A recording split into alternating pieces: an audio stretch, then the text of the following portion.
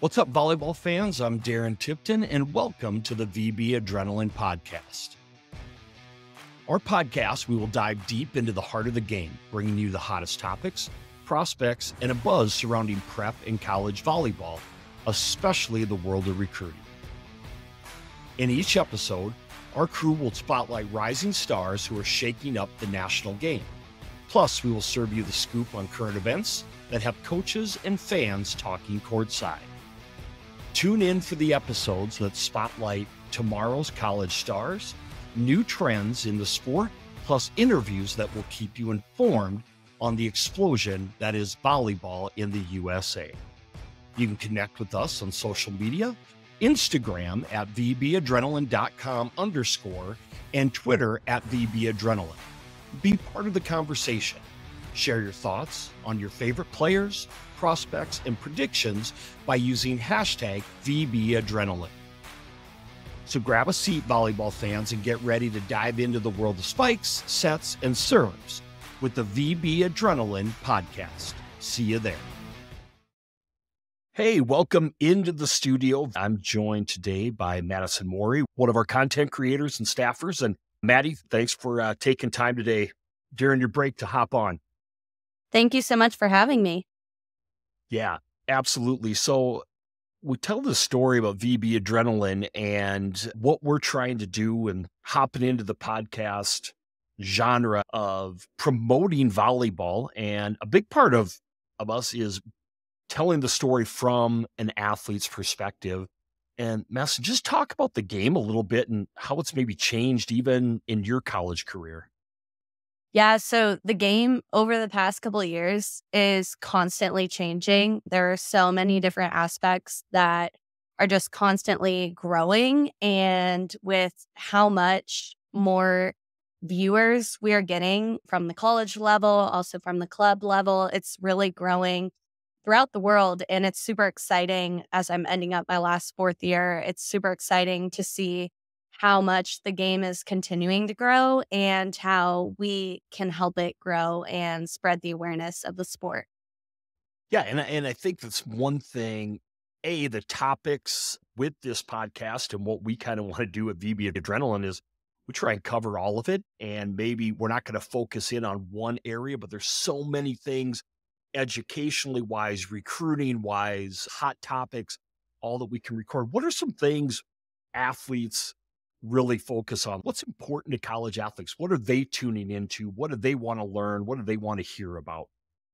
I think everyone loves hearing about where everyone is standing, where all these top new recruits are going at, and where they're looking at. I think they love to listen to that information and look forward to hearing those news. And I also think one thing that I really like is learning more about each athlete. I think it's super interesting to get to know them as a person. And I think Volleyball Adrenaline does a great job of sharing the athlete's story off the court and telling everyone who this player is off the court and not just as a volleyball player. So I also think that's really interesting that everyone loves to learn about as well. Yeah, for sure. For sure. What do you think about short time? And we dive in a lot to the prospects. And that's probably been new for you being at the college game. You guys are so locked into what's going on with college. You've probably learned a lot these last couple months about some of the top prospects. Yeah, I have. And it's been super cool to learn more and more. It just like I was saying earlier, this game is continuing to grow. And it's so exciting to see how much talent these players are learning and getting at such a young age and how hard they are working to get to where they want to when they're older and hope to go the collegiate level. So it's super exciting seeing it as being a senior now and looking down. It's crazy to see how much talent there is and how everything is continually growing. So it's super exciting. And your role here is as part of our internship, as part of the internship program. And that's something, another thing that's important with us. Me, just as a general volleyball fan, as I've watched over the years, it needs to be entertaining. And I think for it to be entertaining, you need to have people that are passionate about volleyball and understand the sport. And so that's part of what we're doing. right? You don't want a football guy like me calling a volleyball match, just like you Right. wouldn't want a volleyball player calling a football game. And and to gain more fans, I always thought that was important. And so talk a little bit about more college athletes wanting to go in and post playing days and promote the game. Yeah, so it's actually very common. A lot of us athletes have grown up watching all different kinds of sports. And especially with volleyball, it's just such an intense game to be a part of. On the court, off the court, sitting in the bleachers, no matter where you are, the game just attracts you. There's girls diving left and right for the ball, trying to save it, tough serves coming in, big swings coming in. It's just such an interesting game to be attracted to. And I think that it attracts a lot of viewers. So a lot of college athletes are enjoying the game and being able to see how intense it really is and how it brings the team together. So I think that with having that sort of an intensity and being able to see such a team environment and a team culture, that more athletes are becoming more interested postseason after graduation, just wanting to stay with the sport and keep up with it. All right. So since this is part of your internship is to get used to doing interviews, we'll flip the tables a little bit and we'll let you practice what is going to be your career. You ask me a couple questions. Awesome. So it's crazy, your story, how you created volleyball adrenaline. You should tell us, how did it all begin? Yeah. So it's a long story, a little bit, but VB Adrenaline started as adrenaline volleyball in South Dakota. Tell the story. I'm an old football coach, and talking with you, you know that my volleyball IQ is still very small. It's growing, but I'm an old football coach. And when I got out of coaching, I went into a fundraising company, and my former boss, my first day was literally like, you can fundraise with anybody you want other than football. And those were the only coaches I really knew. And I was like, what the heck am I going to do? And he said, maybe try volleyball. And at the time, I knew a couple volleyball coaches in South Dakota. I signed them up to fundraise, literally selling cookie dough with them for their fundraisers. And it kept me from going bankrupt. And I little by little worked with some really cool volleyball coaches. And from there, I just asked them and wanted to be different. And I guess I said to them, like, hey, what can we do to help you guys? What can we do that no other fundraising company is doing? And they were like, well, we spend a lot of money on camps. And so the first year we literally put on a free volleyball team camp, and I literally unlocked the gym. I didn't know I got some balls. They had to set up the nets. I didn't know how to do any of that. And we had a free camp. And then the next year we grew a little bit more. And as I started stopping into gyms and getting to know the kids that were fundraising, I asked coaches, I'm like, hey, why have I never heard of so and so and so? And Hall of Fame coach said to me, nobody in South Dakota promotes the game of volleyball. Nobody talks about it, right? They talk about basketball, they talk about football. And I was just amazed by the athleticism in the gym. And I hadn't heard anything about any of these teams or athletes, et cetera. And so I said, well, I can do that. And this coach says, that's what you should do, is help us promote volleyball. And so about 9 years ago, we started a Twitter account. And I look back at some of our very first tweets, and it was stuff like, Katie Fernholz, she jumps really high. Really in-depth, cutting edge stuff. But as we went around, people were interested, and we just started conversations about volleyball in South Dakota. And that's where I live and that's where I come from. And so that was our goal initially, to just promote the game however we could. And then I got the idea that we need to put on a premier volleyball event because basketball and football have one. And so then we started SummerSlam, which is now in year 7, and used to be the Future 50, which now is transformed into the Midwest Battle. And little by little, we just kept doing things to promote volleyball in South Dakota. And it was awesome. And I think it helped. And then, to be quite honest, the recruiting aspect has always fascinated me because I'm a former college football coach. So I recruited on the other side of things. And as I asked around, I couldn't believe how different and frankly messed up the college volleyball recruiting cycle is. And you know that as a player, and we're going to talk a lot more about that. But there was a young lady named Katie Fernholz. She's a senior at Kansas State right now. I think she's just getting ready to end of her senior year. And she's from a rural town called Miller, South Dakota. It was too far for her to drive to play on a national team. She couldn't, it was 3 hours each way to play on a national team. And her coach is like, I think she's Division I. And I was like, yeah, whatever. You're biased. And I said, if she's good enough, college coaches will find her. And her coach explained to me that's not how it works with volleyball. You have to go to these club tournaments and play on a national team. And I didn't believe her at all. And I started asking around, and literally time came and went, and it was before her senior year. And she had offers from a couple of really good Division II programs. And my whole thing was, I just want her to see what options are out there. So I finally asked a club, Kairos volleyball director, put him in touch with her high school coach and said, take a look at her film. And he watched and sent that off to a few Division I coaches. And before you know it, she had, I think, 3 Power 5 offers. But it took that connection with that club coach, that club director, to get her those. And when that happened, my eyes were open. Holy cow, this is different. And I just started asking a lot of questions, and a lot of questions people couldn't answer. And so I thought we obviously need to talk more about college volleyball recruiting, because I followed college football recruiting. And then to wrap it up, how we got here, 5 years ago, a young lady named Bergen Riley came along in South Dakota, and she's a national name now. But in South Dakota, the things she did had never been done. Going to national training day, playing on the national team, going to these invite camps, being a top, at the time, 20 recruit, and then a top 5 recruit in the country.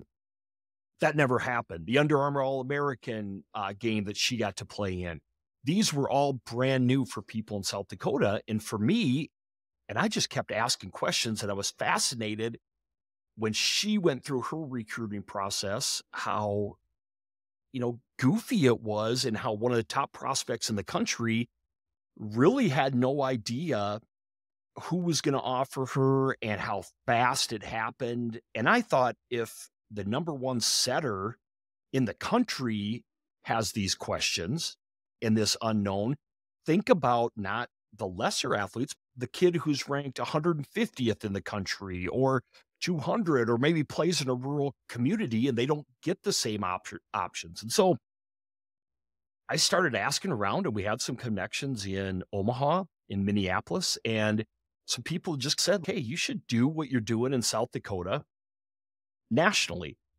And so last year we spent a year researching, and we interviewed some great high-level athletes in the Kansas City area, in Omaha, Lincoln, in Minneapolis, and we got great feedback on it. And so we just went all in and said, we're going to cover volleyball recruiting. We're going to promote top prospects. We're going to promote events. And so now this little cookie dough company, which is still good, and we still do that, and I love it. We work with over 90 volleyball programs, I think our company does. They've been awesome to us, and we've promoted the game in South Dakota, and we'll always do what we can, but bigger ambitions to learn about, go to national qualifiers and go to national tournaments. And for me, and a lot of people where I'm from, they've never been to those before, right? Where you probably grew up going to those. And so in a way, I'm like a kid in a candy shop, and here I'm talking to cool Division I coaches and the number 1 outside hitter in the country and college athletes. And it's really just fun, and it's grown into something kind of crazy, and we're not going to stop. So I don't know. That's a little bit of my story, which has now turned into our story, but it's always been important to me to promote the game, because financially and with my business, volleyball has helped me a lot. And so this is my way, I guess, of giving back. So, wow, that's crazy. With how much it's grown over the past 9 years or 10 Yeah. years, I think you said. What have been some of your favorite moments? Do you have any specific ones, any specific memories? What have been some of your favorite moments from the expansion of this company? Yeah, I was really proud of the Midwest battle that we put on last year. I'm proud of the kids that maybe we helped promote. If we helped at all grow the game in South Dakota, I'm really proud of that. When we put on events and we are literally a pop, there's no mom in this relationship, but I'm a mom and pop company and we don't have any big pockets sponsoring us. It's replaced golf as my hobby and passion, I guess. And so I'm proud that of the way I've invested and stuck with it. And even though it is not about money for me or for us, and I think that separates us from other media companies out there, it's not about money. It's truly about promoting the game. And if someday we turn a profit, awesome. But that hasn't been what it's about. And favorite moments, the events at home following the first time we got a media pass at a Final Four. I remember Haley, who was with us at the time, we just were like, holy cow, we're 5 feet from Karch Karai and who was calling the match. And that was pretty cool. Some of the college coaches I've been able to meet, Coach Skinner at Kentucky, who's won a national title. That's been really cool. The relationships. And now seeing some of the athletes we covered in high school go on to college has been really cool for me as well. But yeah, I've been really lucky. And hopefully now as we grow and put a staff together, y'all can experience some of those situations as well. So, anyways, that's a lot of bit of my story. But with the team that we have in place, this podcast is going to be about stories like that, about hot topics, hot prospects. But Madison, what do you think? What are some things you're excited to talk about and some topics that are on volleyball people's minds right now? I'm super excited to talk about a lot about what's coming up. The NCAA bracket, we're having our own bracket show. I'm super excited to talk about the matchups, what we're going to see, some of the upsets. I'm also super excited to see what recruiting is continuing to look like in the future with it constantly changing. It's super interesting to see how the top prospects are going to which schools and how their decisions are being made. And I'm also super excited to learn more about each athlete and see how they continue to grow and how this game continues to grow and what they can bring to the game. And opportunities that it's providing for young female athletes, I think is really cool. We'll definitely touch on some of those things, right? Oh, for sure. Yeah, and another thing about what we're doing here is important is promoting some of the big events, and Madison touched on this, but we will be live from the Final Four in Tampa. We're going to have our bracket show live streamed on Selection Sunday. That's exciting. We're going to be at the Final Four. Madison, we're also going to be in Orlando for the Under Armour game. And those are things you've talked about that as a player, you're like, you were excited to go there because you didn't have the opportunity to do that. I've never been to the NCAA tournament. It's been something my team's worked for, and we sadly are now competing for the NIBC postseason. So thus having two more games this week, we're hoping to get business done and possibly be postseason in the NIBC. But personally, I've never been to the NCAA tournament, the Final Four, or the championship. So I'm super excited to be able to have that opportunity and go watch the game I love and create content for our company. And I also think it will be a great week in Orlando for the All-American, the Under Armour All-American week. I've seen so many athletes and I've had some other friends do it, and they've told me that it's been the best week of their life. And so being able to go and just create content and watch everything go down, watch the sport, watch the practices. I'm just super excited to continue to grow my love for this game and continue to bring it into my outside world. Now with graduation being next semester, I am just super excited to continue to build on it and see how I can take that into the future with me. Yeah, and I think you touched on a couple good points. This podcast, week by week, is going to cover the things that people we may take for granted, right? If you're a fan in Nebraska, you probably have been to a Final Four. You definitely have watched several of them, and maybe there's athletes out there that haven't been. And I went 6 years ago, and I'm going to tell you the attendance was not what it's going to be this year. It's definitely not what it was in Omaha last year, sold out. And that's the excitement of, not that I was on the ground floor, but I've seen this growth. And again, I'm not quite sure what I'm doing here, but it's been really cool to be around for all of it.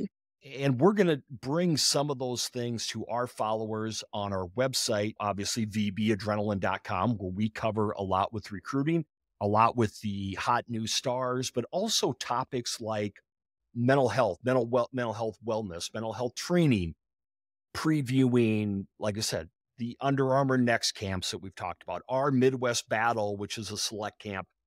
All of these opportunities, National Training Day program, will bring guests on from there to let people know more and more about those things that I, and now hopefully you guys as staff members, are like, hey, what is that? That's pretty cool. And those are the things we Yeah. want to talk about. And is there anything you want to explore? Like you said, you haven't been to a Final Four, but of all the topics that are out there, is there anything, a topic you want to explore and you want to find out about and you're interested in letting our fans know about? Yeah. So, one topic that I really enjoy talking about and that I'm very interested about is the mental health aspect of the game.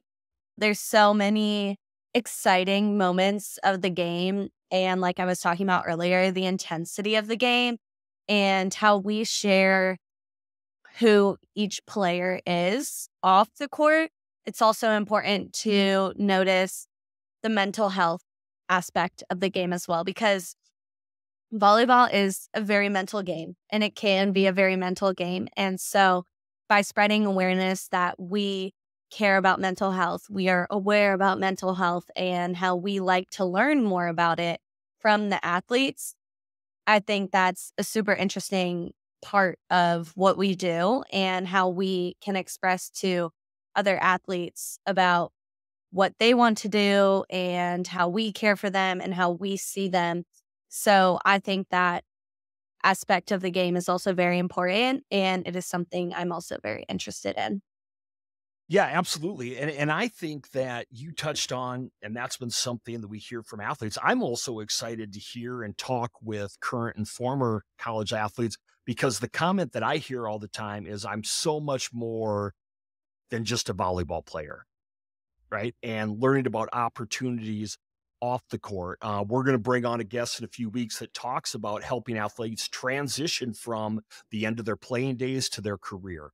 Um, those are things we're going to talk about. We're also going to be able to interview quite a few of the top college coaches in the country and bring them on, uh, which I'm excited about. And athletes like yourself that want to promote and continue to stay with the game and make it a career of theirs after they're done. You've already done some interviews with athletes, but the opportunity to bring on some top prospects and even their parents and talk with them.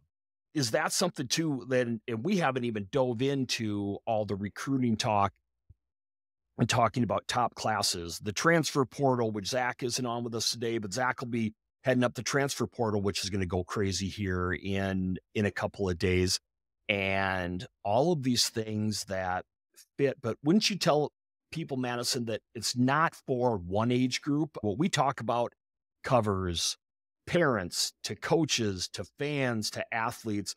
We cover a little bit of everything and have something for everybody. Yeah, I think our company does a great job of spreading awareness of all different topics in the sport. So, like you said, we cover parents, we talk to coaches, we talk about the transfer portal, we talk about athletes, we talk about pretty much everything. And I think that's why it makes us so unique, because there are some companies out there that are just focusing on the players and the top prospects. And yes, that's what we all want to know. But it's also interesting to see hearing from coaches or hearing from parents as well, or learning about who the athlete actually is off the court. And that's what I really love about our company, because I just think we do a great job of being able to explore every different aspect of the game, no matter if it's on the court or if it's off the court. And I think that's what differentiates us from others.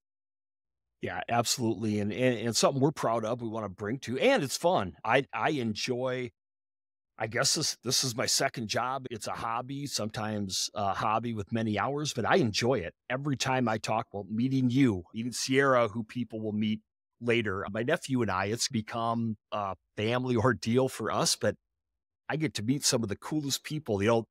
This fall we're on campus at Louisville. We got to know the Pittsburgh staff, which we're going to talk more about. Creighton, we have on our selection show, we're going to have Oregon's head coach. And to me, I'm like, I don't know if I'd have that opportunity with other Division I sports. Volleyball is an extremely close-knit Yeah, community. it is very. Yeah, and the networking part is cool. And so what I say is my naivety helps me, because I don't even know if I'm asking dumb questions, because I don't know what I don't know. And and so that's why we bring in experts like you. You guys will be the ones that talk the game and teach me. I'm just the one that's along for the ride, and I'm pretty excited. But talk a little bit about what we do with athletes and some of the interviews and just some of the content we'll do on the website. Yeah, so on the website, we have many different forms, links that you can learn about each athlete. So we have a page where each athlete will have their own profile, and on the profile, it will give them all the information about the girl, some of the camps they've attended, some highlights, what position, where the girl is from. And we're able to explore this page so that when people want to look at it, they can just pull up her profile and get quick and easy information about her. We also do interviews where one of us will sit down one-on-one with another player or a top prospect, and we'll get to know them about what they're interested in. We'll get to ask them about the National Training Development Program or the Under Armour All-American or some of the awards they've received throughout their years of playing, or how their club or high school season went. We just get to know what the athlete is doing and what they enjoy doing, and get to accomplish them for all of their hard work before they even hit college. And so it's a nice time that you just get to sit down and pick their brain and get to know them and get to know what they like to do outside of the court, what their families, and just get to show everyone who the athlete actually is and how they're continuing to grow their game or what they're doing to grow their game. It's super interesting, and these interviews are so awesome. And we also have other interviews where we talk about topics like we said, mental health or mental awareness. We also talk about some of the top prospects, and we'll do like a minute short clip on who the girl is, just highlighting some of her film and highlighting her as a player. And all of these different things that we have on our website allows us to highlight the players in so many different ways. And I think it's a great way for other coaches and other people to look at our site and learn more about the player individually. Yeah, and I think you really touched on it with the prospect profiles, as they're called. What we're trying to do is instill letting the athletes tell their story, or us helping them. And because we talked about this, when I got into this, I subscribed to all the other publications, and yeah, they'd give me this all tournament team from the Lone Star and all tournament team from nationals. And that was great. We built all these kids up, and then recruiting would hit and nobody talked about them. And I'm Mm. like, where is Right. so-and-so going? Or where I've been paying for your thing to read about these kids, and now recruiting hits. Now, I think with us maybe being first in, with that might change, but we do the in-person interviews, which is uncommon, but it gives you a look at some of these stars. Also, it's great for these young athletes that are going to be stars on the college level. It's amazing watching some of them do their first interview on camera, and they learn along with us. And But the profiles are to let them tell their story, give a people idea, where are you camping at? Because camps are huge. I didn't know that a year and a half ago, right? You could tell that story. Athletes are going to all these camps in a very short period of time, which is a whole nother topic, but they're going to these camps and they're having to make this life decision sometimes with very short notice. And we dive into that and give you an idea of, hey, Olivia Hendry, who we interviewed, from New York City, here's what she's looking at. Here might be a roadmap of her recruiting. And it tells her story. And it really is an online resume for them, which I think is cool. But we touch on a lot of different options. And I tell people, if you just want to read about your daughter over and over, our site isn't for you. We're gonna talk about many. We're gonna give highlights of many. We dive into interviews, but I think we bring a firsthand account. I think you get to know kids better when you see them and when you hear them rather than when you maybe just read about them in a written paragraph. Right. So with that, we need to probably get going. There's a lot to talk about, but I think, would you agree our podcast as we go forward will be guests of all ages at the college level of all different parts of this growing sport of volleyball? What do you think is maybe, I want to ask you this, what do you think is maybe so different with recruiting now than when you went through it 4 or 5 years ago? Yeah, recruiting has definitely changed a lot. First of all, I committed as I was a sophomore. So I was super young when I committed. And I think that with the new rules, I think it's super smart to push the process back because you're so young and you have no idea what you want to do. And I'm so incredibly lucky. I ended up at an amazing university and there was a path for me to explore what I wanted to do. But it's definitely changed in that aspect with coaches not being able to communicate with certain girls up until June of their junior year, I believe it is. They're pushing everything back, which I think is super smart. And I think it's allowing this athlete to take their time to focus on the game and focus on how they want to get better rather than rushing and reaching out to a bunch of schools and just hoping that you hear back from them and making a quick decision. Back when I was recruited, I had to do most of the reaching out. So I emailed over 100 coaches. I swear it was Yeah. crazy. My dad was like, Madison, you have to do this. You have to do this. And I just remember how long the process is. But nowadays, with all these different social media platforms and how girls can use social media to get themselves looked at and highlight themselves, I think it's just changed so much over the couple of years. And I think there are pros and cons to both ways of how it used to be done. But overall, with the rule being pushed back, I think that was super interesting because I think it allows these athletes to spend more time to think about what they want to do in life and where they actually want to go. And now they're given the time to actually sit down and decide. So I think that it's crazy how much it's changed. And I would not be even more surprised if it continues to change. Yeah, and I think people would agree, and these are all gonna be topics that I'm excited. I'm like, there's like a million things we could talk about just today, but these are all things we'll address, and not even Right. from right or wrong, just bringing up questions in the volleyball game, I think is what we do. I know that's what I try. It's not what I try and do. I just have questions and I ask people, and I want answers. And I figure if I have them, what do parents of a 15-year-old thinking? Yeah, they're going to get recruited, but how fast? We'll talk about things like being given a Right. 24-hour timeline. Right?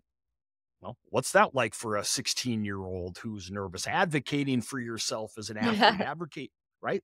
These are all things, and we'll talk to people in the portal. And we've already talked with athletes that say, hey, the second time around, I was a lot more confident to truly voice my wants and my needs. And those are all topics.